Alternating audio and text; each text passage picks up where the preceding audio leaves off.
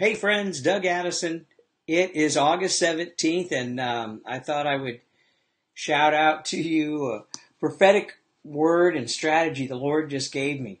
And I've been meaning to talk about this, but now is really the time because this is the time like never before that we need to bring peace. We need to bring peace. We're the ones, but honestly, we're the ones who carry the anointing.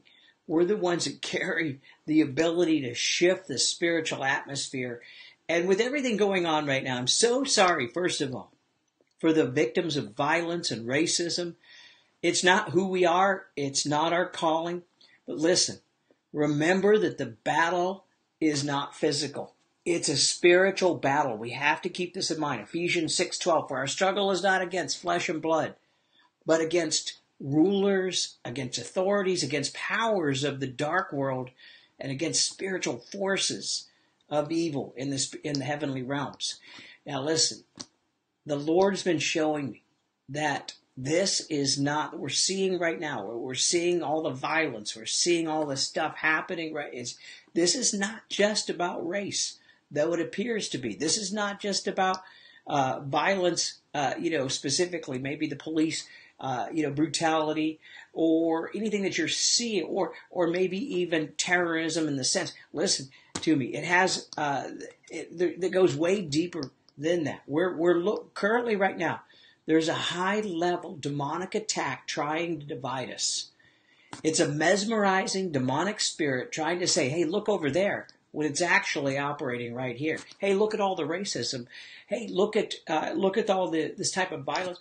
Hey, but guess what? If you drill down, the attack is trying to break our unity. That's where two or three agree together, it will be done. This is it's a principle of the Bible. When we agree together, we can absolutely change the spiritual atmosphere. So demonic forces are trying to get us to covertly agree with the enemy and not the Lord. Ephesians 4:3, make every effort, Paul says, to keep unity of the Spirit through the bond of peace. Now realize, he said this during a time of their terrorism, the New Testament terrorism. They were being martyred, they were being persecuted, they were being pushed down by the government. But read the New Testament. You don't see them lashing out against the government. You don't see them lashing out against other people. Instead, you see them trying to keep the bond of peace, trying to shift that spiritual atmosphere. The root really that Satan's unleashing right now is hatred and fear against everyone, making it look like it's just one group, but it's not. It's against everyone. And the strategy to overcome it is unity in the Spirit. But listen, let me just tell you a little bit more biblically. I've been really wanting to bring this word. We can shift the spiritual atmosphere through perfect love. 1 John 4:18. Look at it.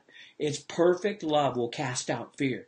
If a spirit of fear is hitting, then we need perfect love. We need to step into that perfect love. So we must pray for the president or leaders, no matter how you feel, no matter what's going on. 1 Timothy 2:1. I want to just unpack this for a minute. Yeah, I hope you understand how I do it. I pray for the president every single day. Listen to me. The Lord gave me a prayer assignment for President Trump. I prayed for President Obama. If you can't pray for a president, if you didn't pray for President Obama and, that you're a different political party, and that's the reason you didn't, then, you might be a hypocrite and be falling under a closed heaven. The Lord wants us, according to 1 Timothy 2:1-4, I urge you, first of all, that petitions and prayers and intercession and thanksgiving be made for all people, for kings and all those in authority, that they may live peaceful lives, quiet lives in all godliness and holiness. This is good and pleases God, our Savior, who wants all people to be saved. Listen, this is so important to understand. Paul knew this, that he could bring the bond of peace, bringing the bond of peace, and that you prayed for people. And during this time, you realize when he wrote this was right around the time of Nero, one of the Caesars that was absolutely annihilating and martyring Christians right and left.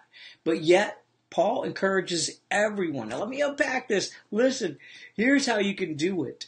Some people, you don't have to agree with a leader. This is just for president. This is a leader. Jesus said it this way.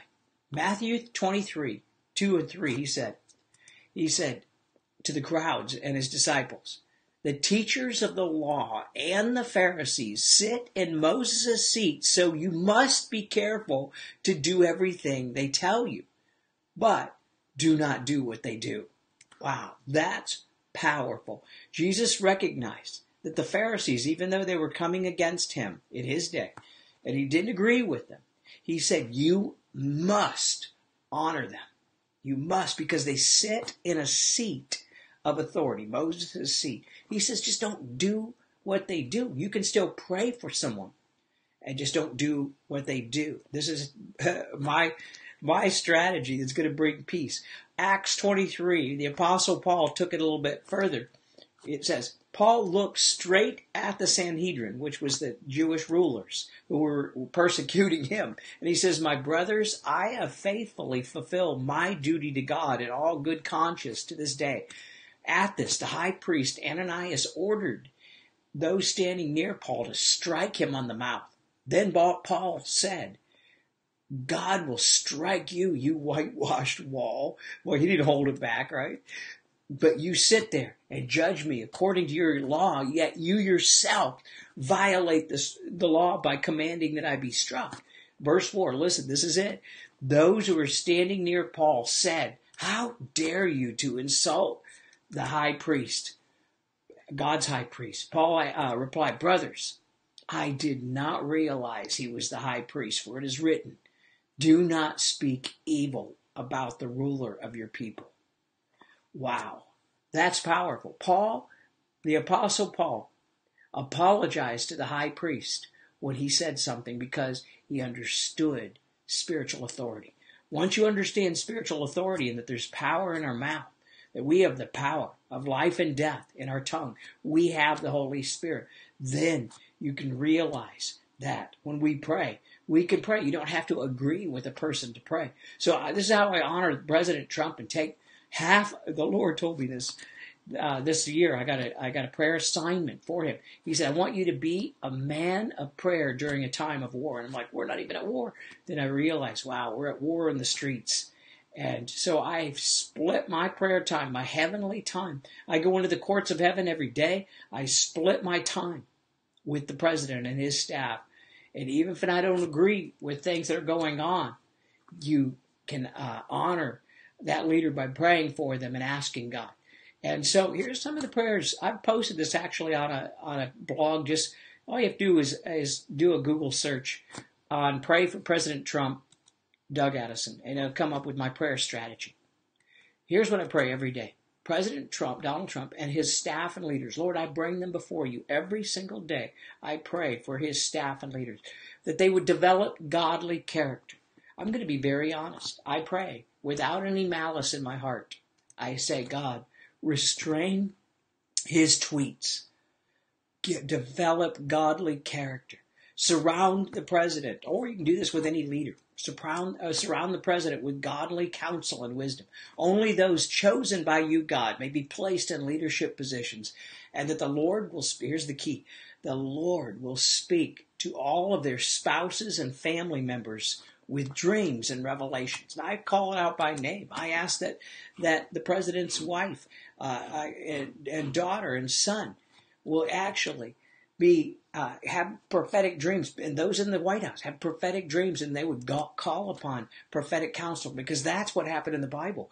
That's what happened with King Nebuchadnezzar, Pharaoh. That's how things shifted in the Bible. So I also I have a list of the things I pray. This is what I do every single day, whether I agree or not. But it's going to really change things. And then I pray, I pray this too. Awaken the prophetic intercessors. I speak right now over cybersecurity and hacking attacks to be revealed and stopped. Terrorism, revealed and stopped. Flesh out those sleeper cells, that they would not act out. Senseless killing, revealed and stopped. Road rage, revealed and stopped. These are demons. We need to speak over these things in the name of Jesus instead of coming into agreement with them. ISIS, revealed and stopped. Any attacks, revealed and stopped. God is going to shift things radically. Here's the prophetic word for you. God's going to shift things radically over the next few months as we move towards Rosh Hashanah, Yom Kippur in September.